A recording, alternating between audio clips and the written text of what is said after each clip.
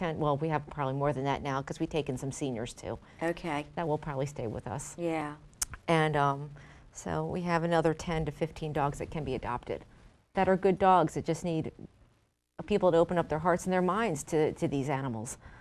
I know some of the members of Bowie Claw have, and I was telling you shortly, briefly, that there's a couple of members. One of them has a 3-legged dog. Right. And another one has a deaf cat. Uh-huh. And in fact, I had a deaf dog, Age. He yeah. went deaf. Right. And it was just, I mean, it's like Megan, she's blind. Right. And it was funny because in here, I just would tell her to come, and you could see her coming toward the voice. Oh, absolutely. They learn, don't they? They acclimate. With blind dogs, their other senses kick in. And to be honest with you, a lot of people don't understand blindness, I think, or their eyes are probably their weakest sense. Their nose is their strongest sense. Absolutely. Their ears are very strong. Wow. But we're looking for people to open up, to people to adopt these dogs, not, you know, to take them into their homes when they don't really have the relationship yet with these dogs. They become, you know, they become part of the family just like a regular able-bodied dog, even more so because they depend on humans. Yeah. So much more. I mean, Megan depends on my voice, and you know, I just need people to open up to the dogs. They sit in shelters, and I'm sure hundreds of people will go by shelters and not even consider them. And luckily, shelter volunteers end up calling me if they sit there too long, and I ended up go to do a temperament test and do whatever we do, you know, for an able-bodied dog, and they come to us. So now you are located in Calvert County. Yeah, we're in Calvert County. Now I think that hopefully Tom has put the website up for pets. The website is petswithdisabilities. And you got to be careful because when I was typing it, I know you and I were trying to email. I'm telling you, disabilities is a kind of a strange word to write. That's what disabilities. I know. And, you know, it's like DISILIB. And it's it's .org, not .com. Oh, it's .org. .org. Yeah, okay. It's an organization. .org. Yeah, okay. .org. So if we have .com up there, yeah, it's not going to get to us. .org. Yeah. So that's excellent. Now, but you are located in Calvert County, but you were telling me you rescued one from Russia? Yeah. You got to tell me how you did that. It was very political. Russia? Not, yeah. I mean, Russia. It was a big rescue for us. The Russian, what we do is really known worldwide. We get emails from all over the world, and we got an email from a shelter in Russia about this dog. I can't believe that. Yeah, and we had someone very interested in the United States in adopting the dog. Oh, wow. So after 8 months, we finally found this wonderful couple. They actually, after we've gone through all these loops and trying to get the dog here, finally this couple that we met said, we'll go get him. So they flew to Russia for the weekend and brought him back. As easy as that. Unreal. Yeah, they went to Russia and got Tuzak after 9 months of going through lots of red tape. They went to Russia, and then the people at the shelter drove them up to Moscow, and they flew back. That is amazing for somebody to adopt a dog. I mean, well, they didn't adopt. They came to visit him, and it didn't work out. Oh. So Tuzak will be staying with us at the rescue. Well, his name is Tuzak? His name is Tuzak. It's a very common name in Russia. Okay. But it's not a common name in the United States, so I kept his name Tuzak. Tuzak. Tuzak. That's a great name. It's a great name. That's so a great name. Yeah, it's a great name. He's a great dog. He's fun. He's a 3-legged dog in a wheelchair. So what kind of dog? Okay, I'm sorry, but it's all right. I know. Just ask it. Chocolate Labs mixes. What kind of dog is he? What does he look like? Tuzak. Is he like? I mean, he's like a Russian mutt. But a Russian mutt. Okay. But I would say maybe. What would we say he was? Great Dane, maybe. No. He's large? He's a big dog, yeah. He's a big boy, Russian, like a wolfhound mix. Yes. Wow. Yeah, like a Russian wolfhound mix. Okay. Wow. Because He I looks often like a wondered bear. in Russian, are the dogs different? We actually have a mobile vet that comes to our house once a week to help me with the wheelchair dogs. Oh. I have to. It's just they demand a lot of care, and I often can't get some of these bigger dogs to the vet once a week, and she thinks he looks like a bear. Well, actually, you know, it's funny because a friend of mine adopted a cat, and it accidentally got out and got hit by a car.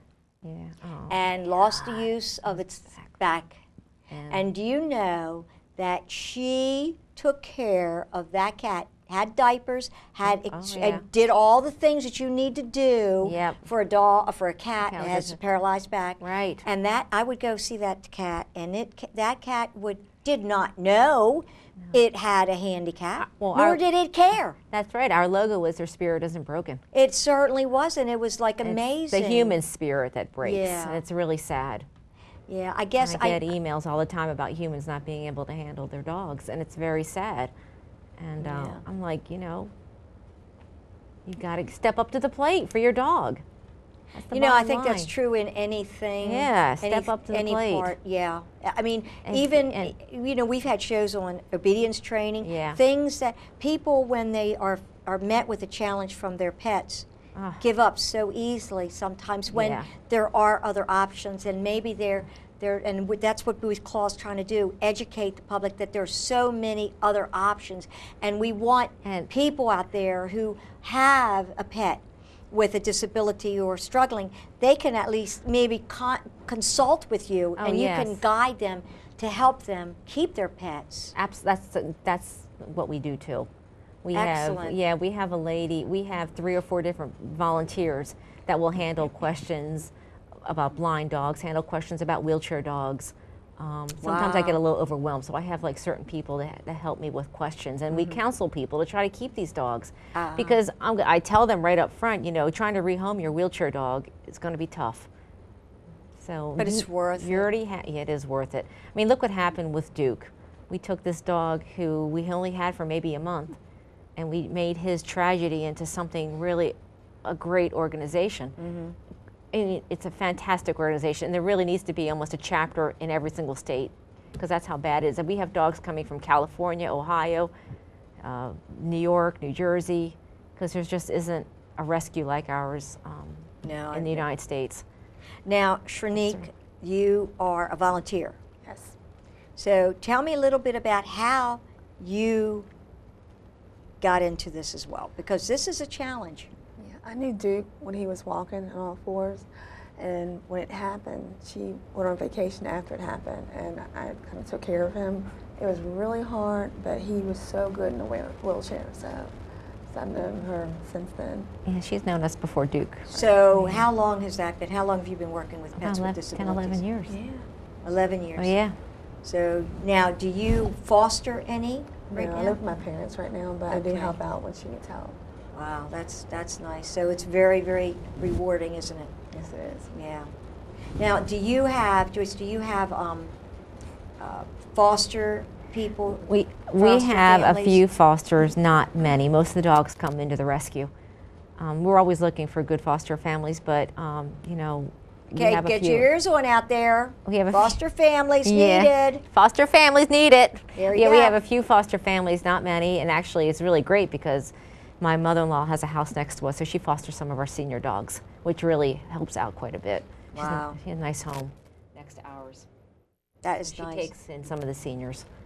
Now, you know, I was thinking, you know, we were talking earlier, and you were telling us about a fundraiser that you're going to be having, and by the time people see this on the cable channel, it'll probably be over. However, this is going to be on YouTube in the next few days. Okay. So please tell us, because I think that YouTube gets a lot of hits. Yeah. Our shows get a lot of hits. So tell us about your fundraiser that you've got going. We're having the date. Yeah, the date's June 4th. It's on a Friday night. It's 6 to 10 p.m. It's going to be at Running Hare Vineyard.